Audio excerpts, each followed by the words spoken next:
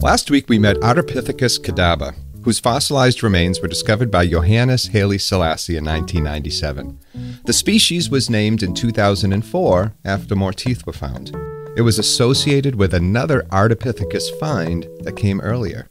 Between 1992 and 1994, working in the Awash region of Ethiopia, the same region that kadabba would be found a few years later, paleoanthropologist Tim White unearthed well over 100 specimens of something new. New in that we never knew about it before its discovery. The age of the remains, representing around 35 individuals, were old, dating back 4.4 million years. Remember, this was before kadabba was found. It was even before Sahelanthropus chidensis and Aurorantuganensis were found in the early 2000s. For White and his team, this new species represented an ancestor much older than any we knew of. Much older than Lucy, the famous Australopithecus afarensis skeleton found in 1974.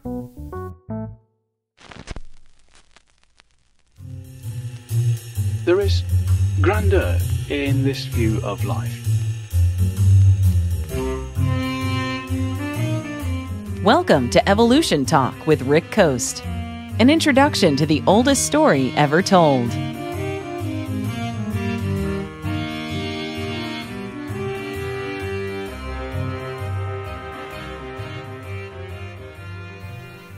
So, what did Tim White name his new find? The name Ardipithecus ramidus is based on an Afar name for ground, Ardi, and ramid for root.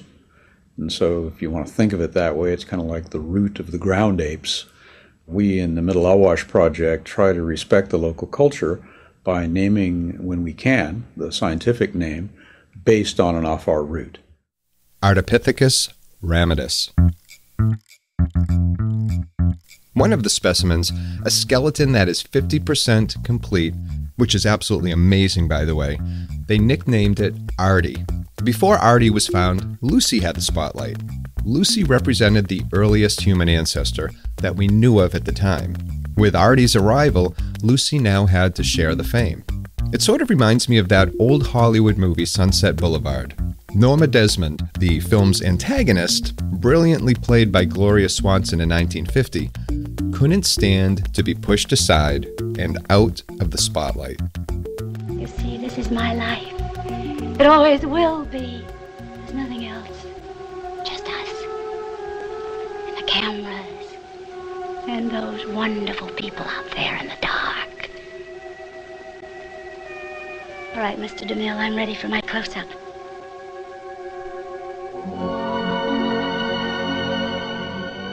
Poor Lucy.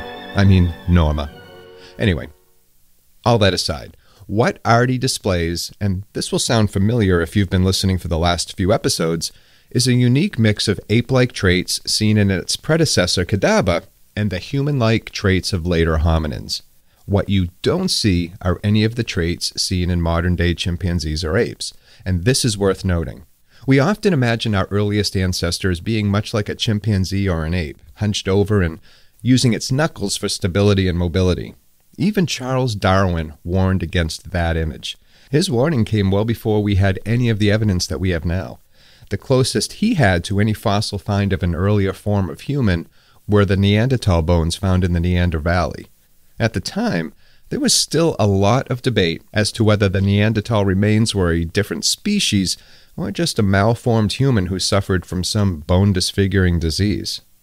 Darwin knew, or at least he suspected, the evidence would someday come to light that our ancestors didn't resemble modern-day chimpanzees, but something much older, something that predated both our lineages.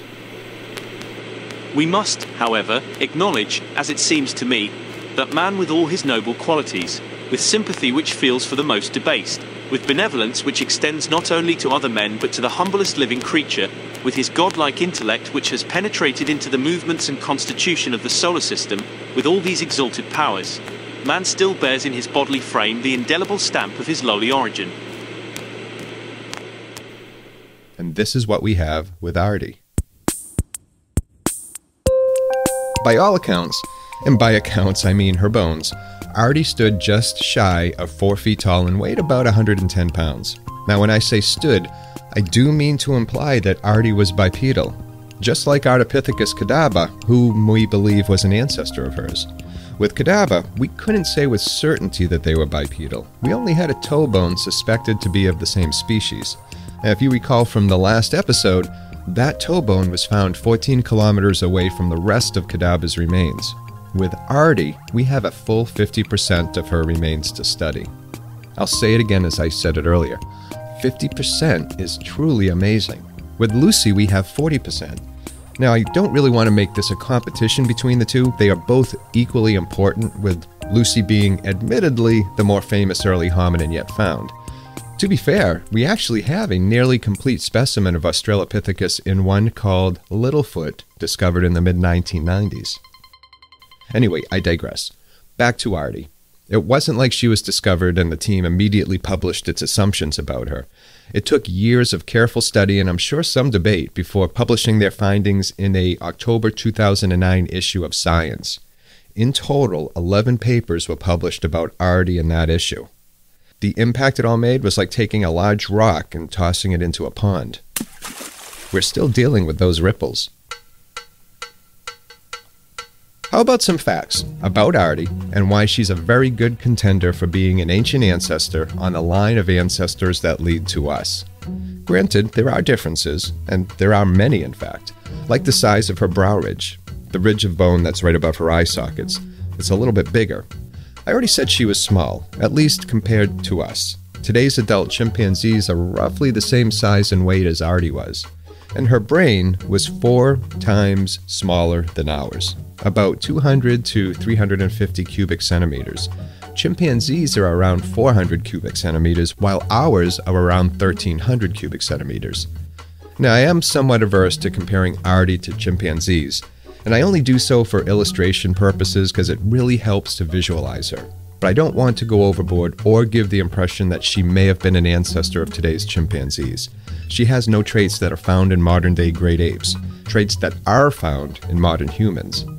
And that's really one of the biggest lessons of Ardipithecus, is that we can't just take a modern animal like a chimp or a gorilla and use it as a proxy for the last common ancestor.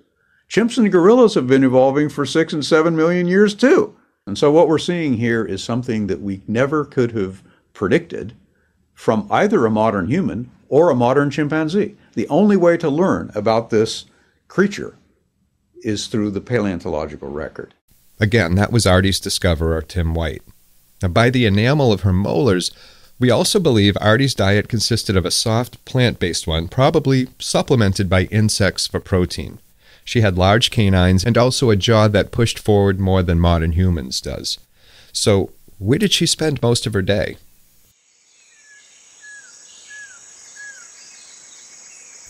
Now, I've already mentioned that she was bipedal. I'll get to why we know that in a moment. She most likely spent a good part of her time in the trees, and she was almost certainly a very good tree climber. Her high shoulders, long arms, and long curved fingers indicate as much. And she was also perfectly suited to life in the trees, and most likely walked on all fours along the branches. Now, what about when she dropped to the ground? What then? Well, she walked.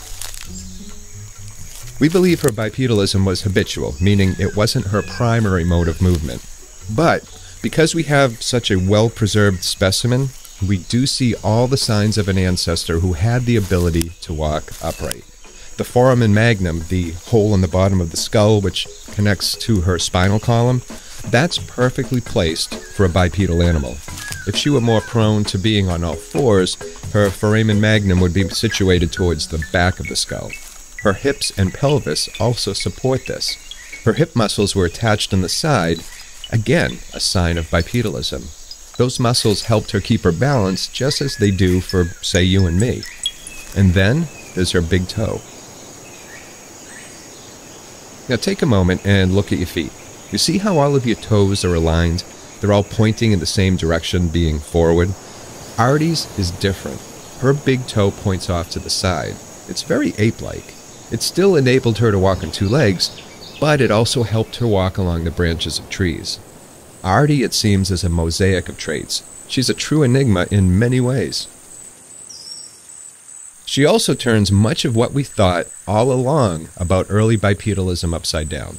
Whereas before, and by before I mean prior to the 2000s, the leading hypothesis was that bipedalism originated in the savanna, that an ancient ancestor living on the Hominin River ventured out of the trees and into the open savanna grasslands of Africa. There, the hypothesis goes, they evolved over time the ability to see over the tall grass to spot either predators or prey. Remember, if an adaptation allows the animal a small benefit that allows them to live long enough to reproduce, well, that genetic anomaly, now a trait, is passed on. With Ardi, it may be time to rethink the savanna hypothesis. Bipedalism may have started in the trees. That's how science proceeds. We make hypotheses, we test them with data, and sometimes they fail. And the hypothesis that the earliest bipeds evolved in a savanna habitat has now failed in the face of this new evidence. So, where does Ardi fit in our family's journey down the Hominin River? As we steer our canoes through bends and past tributaries, we can't help but wonder where those tributaries lead to. Who traveled down those tributaries making their own path, and how far did they actually get? Did Ardi continue on the main river that led to modern humans, or did she steer her canoe down a tributary that eventually came to an end? Another question that comes up all the time are those other rivers, those that run parallel to the Hominin River but split off a long time ago, as ours did, from the greater Hominid River. Those other two rivers, the Pan River that led to modern-day chimpanzees, and the Gorolini River, which led to today's gorillas, have their own bends and tributaries. The unfortunate thing is, we have yet to find evidence of their journey in the fossil record. There may be other rivers, lost rivers that long ago dried up, and they may have left no trace that they even ever existed. All we can do is keep looking. And avoid waterfalls, of course.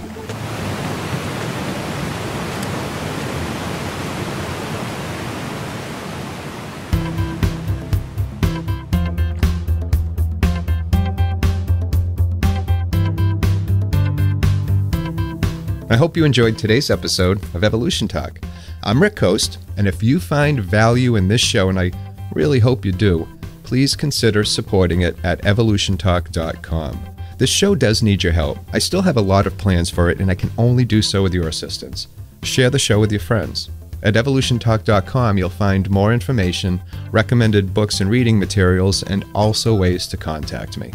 I'd love to hear from you. I hope your week is going well, and until next time, please take care of yourself.